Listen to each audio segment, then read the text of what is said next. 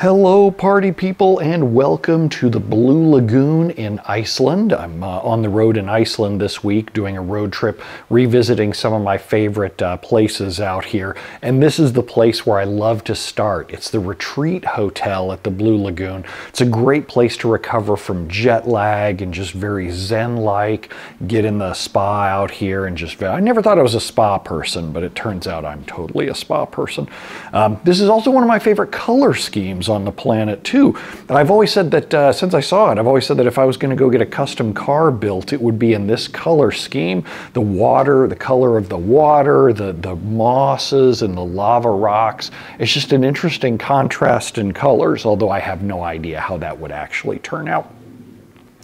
So let's take a look at some of your top voted questions here over on PollGab. Shehroz asks, what are your pros and cons for running on-premises SQL Server on bare metal as opposed to in VMs? I think that every SQL Server should start as a virtual machine, and bare metal physical should only be your last resort when you can't get the performance that you need out of VMs. And I'll give you an example of one of those kinds of workloads. If you absolutely hammer the bejesus out of TempDB to the point where you're actually hitting disk limitations, it can be easier to run on local solid state, and that's something much more challenging in the virtual world than it is in the physical. That's rare though. It's extremely rare for me these days to find a SQL Server that requires bare metal. Most of the time it just makes more sense to do performance tuning so that we can get it to stay within the VM world, because you just get so many advantages with VMs around redundancy of hardware, easier hardware replacement, and so forth. Next up we have ADBA says, what are your recommendations for Windows performance plans for SQL Server running on a VM? My private cloud vendor says it is not required to be set at high performance.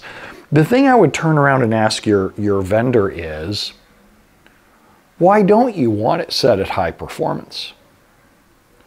What are you worried about? What could it hurt? Now, yes, it's going to use a little bit more power, and yes, there are concerns that you have to do at the hypervisor layer and at the server layer as well. You need to set it at high performance across the board, but SQL Server is so expensive in terms of CPU licensing. Why wouldn't you want the fastest possible response time for CPUs when you're spending $7,000 a core at the host level in order to virtualize it? I would use high power or high performance settings. Why wouldn't you? Because performance is kind of important. Next up, Holy asks, can't you agree that all RDBMS databases, hold on a second here, my phone lost its Wi-Fi connection, so I gotta go back in, and here we go again. Holy asks, for some reason it's not letting me show the question. There we go. Holy asks, can't you agree? Okay, hold on a second, Holy. Anytime you find yourself saying, can't you agree, or won't you agree, shouldn't you agree, that means you're being passive aggressive, and it immediately prompts people to go on the defensive and disagree with you.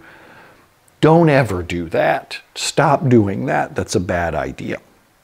It says, can't you agree that all RDBMS databases are approaching their limits, just as ISAM databases did in the 1980s and 1990s? So from where I'm coming from, there are two problems with relational databases. One is performance, the other is uptime. In terms of performance, I don't see relational databases as the bottleneck. I usually see the code and the table design as the bottleneck. I guess I'm kind of like Apple several years ago saying, you're holding it wrong around the phone kind of thing.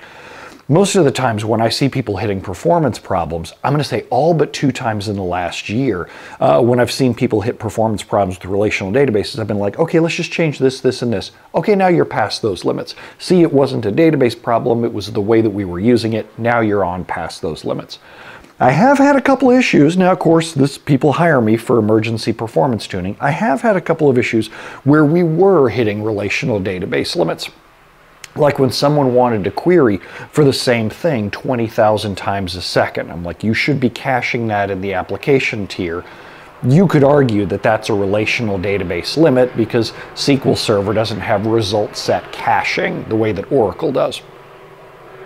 But I said that there's two problems here. One is performance, the other is reliability or uptime. And yeah, Holy, I will totally agree with you. Relational databases have been struggling trying to achieve good uptime for decades. This isn't a new problem. It's been this way for a really long time, which is one of the reasons that NoSQL databases caught on. It was easier for them to deal with high availability when they discard things like transactions. Did I say that out loud? I suppose that I did. Sandim says, hi Brent, is it always safe to change the database setting from read committed to RCSI? No. And I wish I could give you a condensed answer on when it's not safe to do so. For that, go hit my Mastering Server Tuning class. There is a module on there on isolation levels where I tell you what to look for at the server level, what changes to make at the server level if you're hitting certain problems, and how you should watch out for changes to TempDB and the user databases.